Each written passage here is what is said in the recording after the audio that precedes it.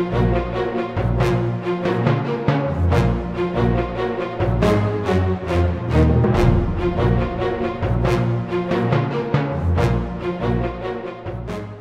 are listening to Mao's Secret POW Olympics, researched, written and narrated by Mark Felton on War Stories with Mark Felton. To the strains of the red flag blaring from tinny loudspeakers, a long procession of men marched in groups behind flags and banners up a dusty road. White, Asian and African American, each wore a thick black pullover, upon which was sewn a large number in white cloth. As they passed under a tall wooden gate bedecked with flowers and into a large parade ground-like area, muffled applause from hundreds of gloved hands broke out from an audience standing on a series of hastily constructed bandstands. Atop a wooden dais stood rotund middle-aged Chinese and North Korean officers in plain greatcoats, sam-brown belts, and Russian-style fur hats, grimace-like smiles fixed unconvincingly upon their rosy faces. Cameras clicked, and the music blared deafeningly on until all the marchers had formed up before the dais. A freezing wind whipped at the dozens of red flags that flew from every wooden building surrounding the square, a wind tinged with the whiff of human excrement used by the local peasants to fertilize their fields. A sudden silence fell upon the scene. A Chinese officer stepped forward to a microphone and in halting English announced, "I declare these Olympic Games open." As more muffled applause rippled around the arena, Chinese soldiers in quilted uniforms tightened their hands on their machine guns and narrowed their eyes at the athletes arrayed before them. Mao's secret Olympics had begun. Between the 15th and the 27th of October 1952, in the small town of Pyeongtaung in North Korea, hundreds of United Nations prisoners captured during 2 years of bitter fighting were brought together to stage the Camp Olympics. It was communism's answer to the Olympic Games, and one of the strangest events to have ever occurred during wartime. British prisoners of war played a prominent and enduringly controversial role in this communist spectacular. Prison camps all across North Korea fielded teams made up of men from the United States, Britain, South Korea, Turkey, France, the Philippines, and the Netherlands. The camp teams battled it out in track and field events, soccer, boxing, and wrestling, as well as American football, softball, and tug-of-war, all during the depths of the stunningly harsh Korean winter. The POWs also fielded entertainment troupes that performed music hall routines and comedy skits for the audience of press gang prisoners, guards and dignitaries. But behind the false jollity, red flags and propaganda banners lurked the deadly machinery of communism, impassive, hungry and violent. In an extraordinary move, the Chinese invited, through their Soviet allies, British socialist journalists to visit North Korea and report the Camp Games. These journalists reinforced the lie that UN POWs were being well treated by their captors. The presence of these journalists aroused in some British POWs extreme anger. "You are the poorest example of an Englishman I've ever seen, and if I could get my fingers round your scrawny neck, I'd wring it," hissed a Royal Ulster Rifles sergeant during his interrogation by London Daily Worker correspondent Michael Shapiro. The Chinese even encouraged British journalists like Shapiro to interrogate their fellow nationals. Shapiro ordered the Chinese guard to march the Irish sergeant out, shouting, "I'll have you shot." The sergeant died shortly afterwards from beriberi after being denied medical attention, probably because of Shapiro's influence. Other Western journalists included Alan Winnington of the Daily Worker. His articles were widely read in Britain. Jack Gaster, a London solicitor and member of the British Communist Party, was also prominent. Shapiro appears to have been the worst of them, even laughing at dying British POWs in one camp that he visited. Monica Felton, not one of my relatives, chairwoman of the British National Association of Women, noted by MI5 to be a communist front organisation, was a rabid propagandist who received the Stalin Peace Prize in Moscow in 1952. Prisoners at one camp, the notorious Camp 5, were subjected to her peace lectures daily over loudspeakers. In total, 978 British soldiers were captured by the North Koreans and Chinese and held in camps along the banks of the Yalu River on the Chinese border. For the first time in history, the enemy cared deeply about what POWs believed, and many were placed under intense and often violent pressure to convert to the belief system of their captors. This process began on the battlefield and culminated with the Camp Olympics. The great majority of the British had been captured following the Battle of the Imjin River in 1951, immortalised by the last stand of the Gloucestershire Regiment. Food was scarce. The first meal was a dirty tin of oatmeal, all mixed up, wrote Private Ben Whitchurch of the Glorious Gloucesters. One unfortunate soldier, who had been a POW of the Japanese during World War II, dug his hands into the filthy food, declaring, "When you are a POW, you can eat anything." The Chinese People's Volunteers had only a basic logistics train, so they forced the British POWs to trek hundreds of miles to the north. The journey was an epic of endurance, and many did not survive. "We had to march or die," recalled Second Lieutenant Peter Whittemore of the Loyals. Each night, between 8 to 18 miles would be covered, the Chinese making no allowances for the sick or the wounded. They trudged over endless hills and mountains, marched through dense forests, and forded freezing rivers. The towns they passed through were mostly devastated and populated by hostile and angry locals. "I never thought I would be grateful for the presence of a Chinese soldier," recalled Private Sam Mercer of the Gloucesters. The British POWs completed marches of between 8 and 12 weeks before finally arriving, weary and underweight, often ill and completely exhausted, at the camps. Many were suffering from dysentery, as the Chinese forced them to drink dirty water on the march, taken from ditches and paddies, rather than wells, and they were crawling with lice. Arriving at their destinations, the British discovered emaciated Americans dying by the score. The Chinese permitted the British to help them. Discipline among the Americans was gone. The strongest ones got food, the weakest were left to die. The camps bore little relation to the classic image of a POW camp. Lacking perimeter fences, guard towers, and searchlights, they were a collection of filthy wooden peasant huts. Escape, however, though easy, was not a realistic possibility. A white man on the run inside North Korea would not last long. "We will keep you here 10, 20, 30, even 40 years if necessary, until you learn the truth, and if you don't learn it, we will bury you so deep you won't even stink," declared one Chinese officer to a group of stunned British prisoners. The Chinese called the prisoners war criminals because they had fought against communism, but they created a lenient policy that stated that the POWs were dupes of their own reactionary and imperialist governments, and that if they reached a state of remorse and repentance, they would be forgiven for their crimes. The average British soldier found such ideas to be both ridiculous and ludicrous.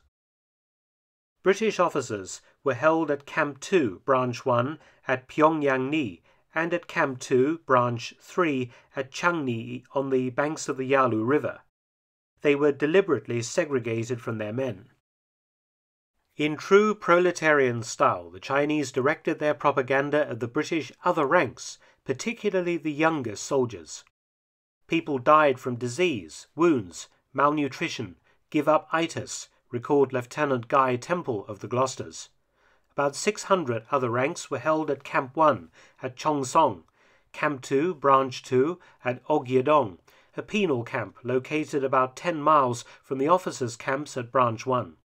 Camp 3, Branch 1 at Chungju beside the Yalu, Camp 3, Branch 2 at Songpyeong-ni, and Camp 5 at Pyeongtaung, which was later the location of the infamous Camp Olympics.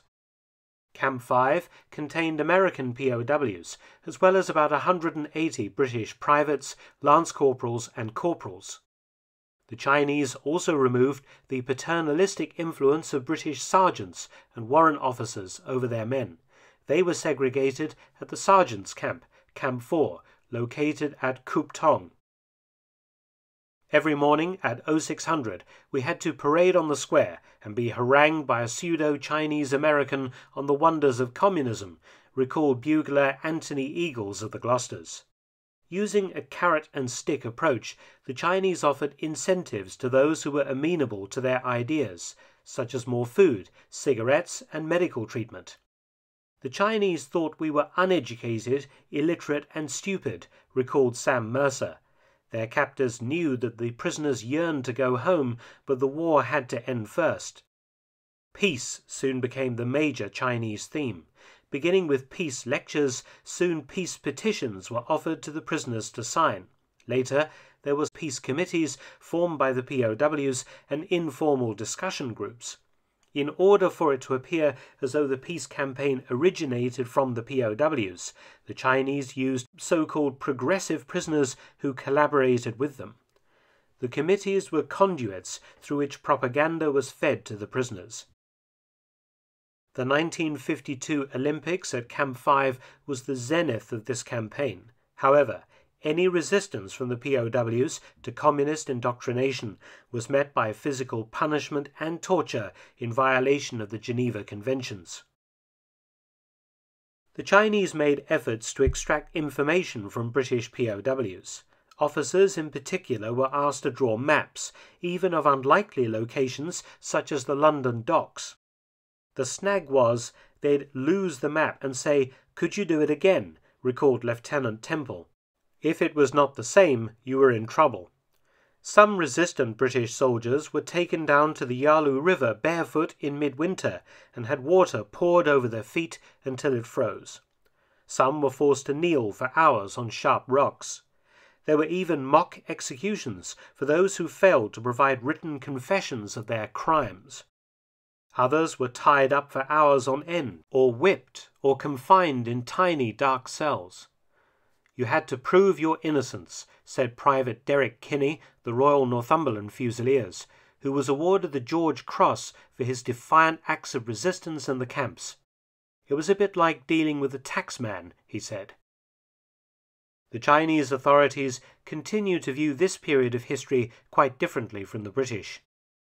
For their own interests, the POWs started to become more proactive with respect to anti-war and seeking peace, and they gradually discovered their special value in this regard, recalled former People's Volunteers Commissar Zhu Ji-guang, who, though now extremely elderly, still spouts the party line. He worked closely with Army interpreter Wang Wei-yuan. Both men speak freely today about the planning of the 1952 Camp Olympics. Zhu states that an American prisoner named Preston E. Ritchie was the initiator of the peace campaign, dating from October 1951.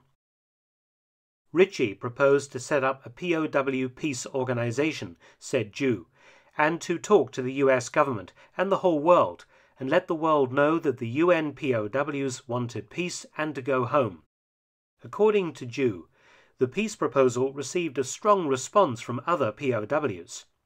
Chinese history books state that American POWs surged into the streets of Bitong town, shouting, "The US must stop the Korean War, withdraw troops from the Korea, and don't interfere the Taiwan issue."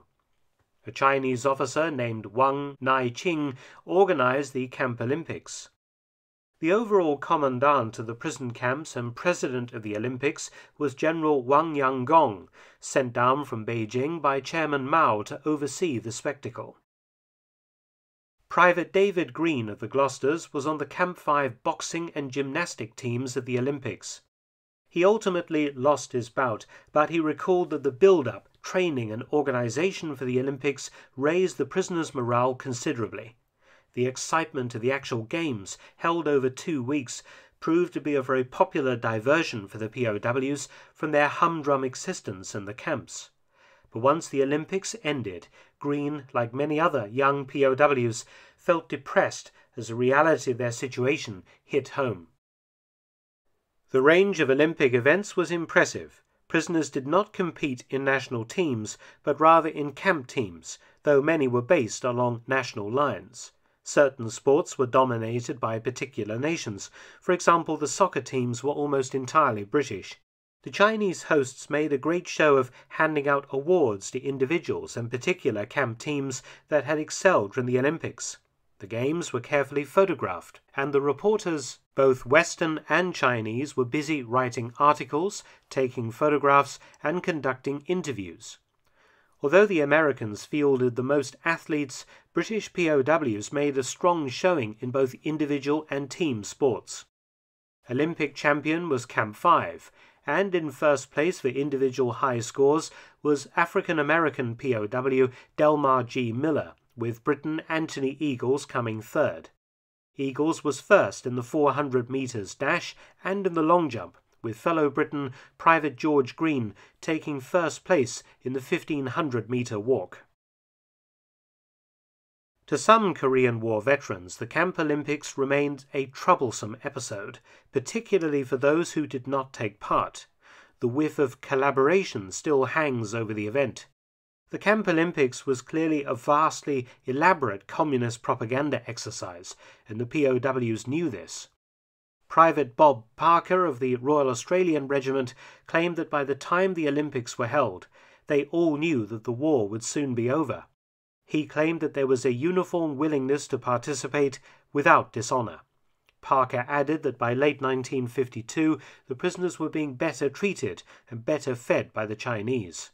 He also claims that those who took part were compelled to do so, but that their involvement was nothing to us. The real winners were, of course, North Korea and China. It was the most blatant expression of the Chinese peace campaign, and the Chinese cleverly played on the Anglo-American preoccupation with sport and fair play and upon the POW's strong desire to visit comrades in other camps.